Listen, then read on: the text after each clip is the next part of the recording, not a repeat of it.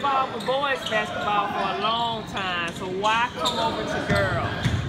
Well, because I was coaching girls middle school at the time, and some of my girls asked me would I start coaching summer girls basketball. And at the time I was like, no, I don't want to do it, but I ended up doing it, and you know, it's pretty much the same.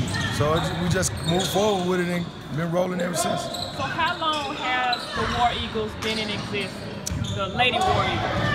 It's going on the 3rd year.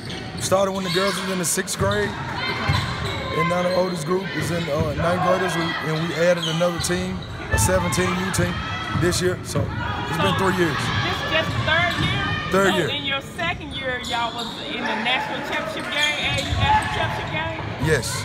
As what age group was that? 8th grade. 8th grade. Yes. Wow, that's impressive. Yes. So how was that experience?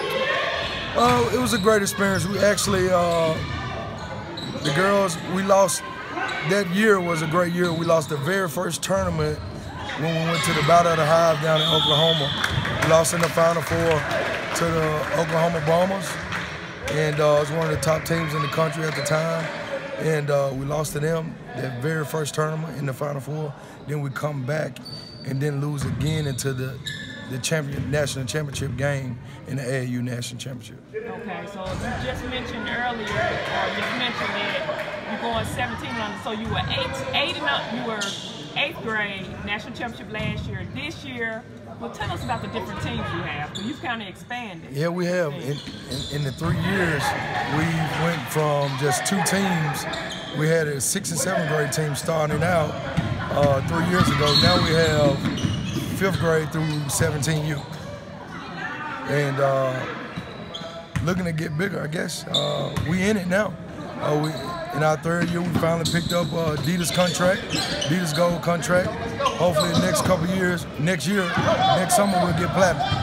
So most of the young ladies that played in that 8th grade team, they will be playing up. They're 9th graders, they'll be playing up 17 and up. Yes, 6 of my 9th graders will be playing 17U. And with the addition of Aaliyah Lee out of Memphis, 6'2", out of Memphis. We picked up Kiki Logan out of Bolton. Nice point guard. We got the shooter Megan Francisco. She's got a crazy last name. Megan, she's a 10th grader, and that's a big help. And we got another girl. We got Kakiria Howard out of Dyersburg. Yeah. So, well, you mentioned you got the Adidas Gold contract, so yes. you're gonna be on the Adidas circuit. Yes.